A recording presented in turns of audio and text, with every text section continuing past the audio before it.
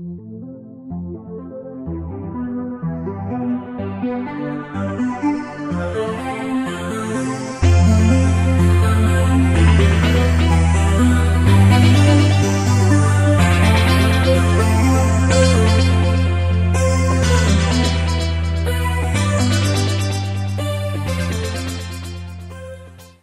this is Tom Upchurch, and I'm behind the camera this time, but we're taking a tour of Phil Upchurch's archives. He's gotten pretty modern. You can see he's got his screen up here working off dual screens with genealogy on one side and pictures on the other, but most of what we're going to talk about now is all this incredible amount of information that he has accumulated through the years about Upchurch family. Phil, how about telling us about that? All right, well, I think the thing we need to do is to go into the file room, which is a good starting place for telling you about the huge number of records I've collected. Of course, it's worth remembering that North Carolina State University has agreed to set up the Upchurch collection, which is in existence, and everything I'll show you here, plus much more, will go into the Upchurch collection at NC State. But let's go take a look at the file room and some special aspects of how I've kept records. Of course, my records have been kept manually because, you know, I was born before dirt and before the computer. So we had to devise our own system. Now, I'm a great collector of information, and so with regard to Upchurches, I collected everything I could get my hands on there for 40 years, including newspaper articles, letters that people wrote to me, census records, details about clips from newspapers. Wait a minute, Phil. Yes. What? I'm seeing these are 4 files deep, and they're going around here. Yes, I've got about 44 and they go around the corner too, and into the next room even. And into the next room. And this is all Upchurch genealogy information.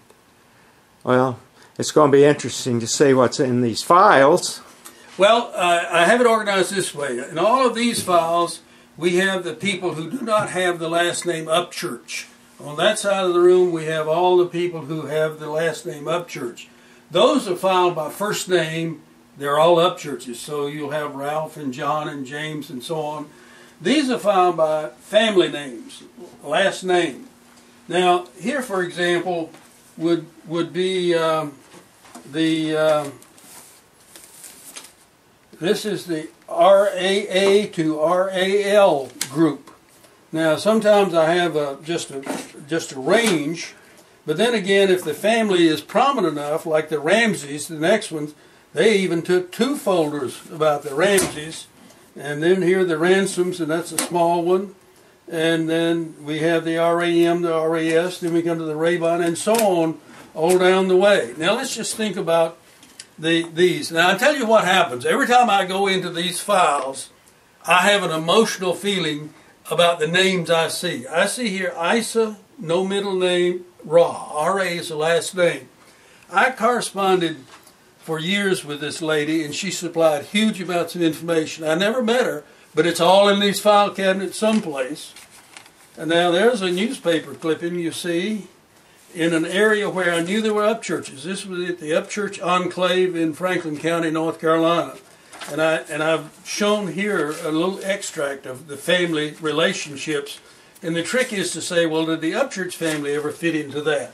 And sometimes the answer is yes, and sometimes no. This is the notes of a visit I made on the 20th of December, 1989 to Lottie Mae Jones. She's long since passed away. But she was a dear lady and gave me lots of information. And again, all of the information she gave me is scattered throughout these files. Now, I could go on and on showing you these. Here's, I had my granddaughter, Jenna Lane Upchurch, download all the obituaries she could find on the internet.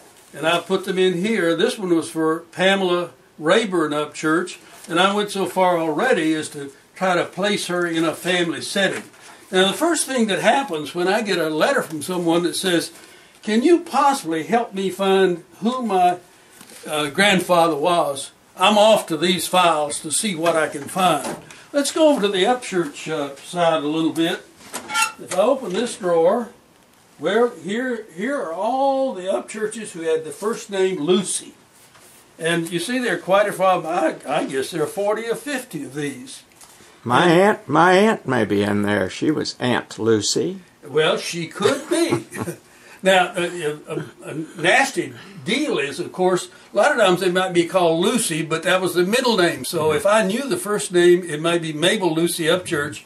And sometimes I would then double file these and put Lucy in here and refer to Mabel Lucy. So sometimes I can track them down, even though the middle name is hidden. But here's, let's see, this is Lucy Upchurch. And I see the XID number, which is my code. She was XID 34818, which means I had identified 34,817 people in the Upchurch family before I got to her. But I know that XID number tells me that I know she's a cousin. Okay, now let me understand the XID number. As you encounter people, rather than trying to plug them into a tree or anything, you give them a number and then you keep a record of where they are. Yes, but I only give them an XID number if I can track them all the way back to Michael Upchurch, the original immigrant to this country. So if you see an XID number, you know that I know how that person fits into the entire family. This is XID 34818. And this particular record is from the 1900 census of Henry County, Georgia. Well, wait a minute. Are you saying that you can track back 60,000 people to Michael Upchurch? Exactly, I can. In fact, I can do much more than that. Those are the ones that I have done and have published on. Mm-hmm. I'll bet you I can track back 500,000 of them.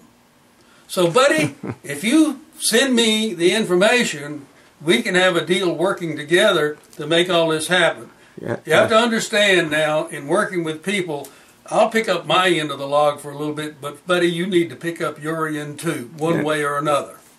So a few $1,000s would help pick up the log a lot? Oh, yes, it would. Yeah. And we have people that have contributed a great deal. Many people who are not wealthy will send in a little bit, but there are other people who don't have anything, but they'll send in tons of records. And I love those dear people because they give what they can, information.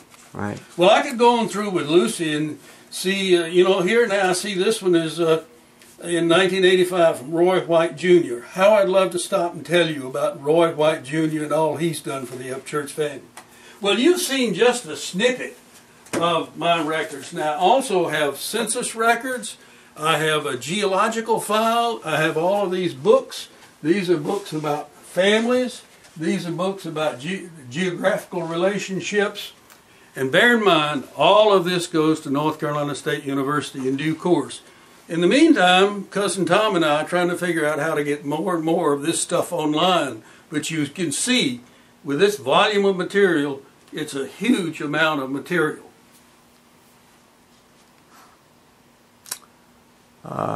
Awesome is the only word that I can think of. Appreciate all the work you're doing. Well, it's been a fantastic pleasure and a joy to me.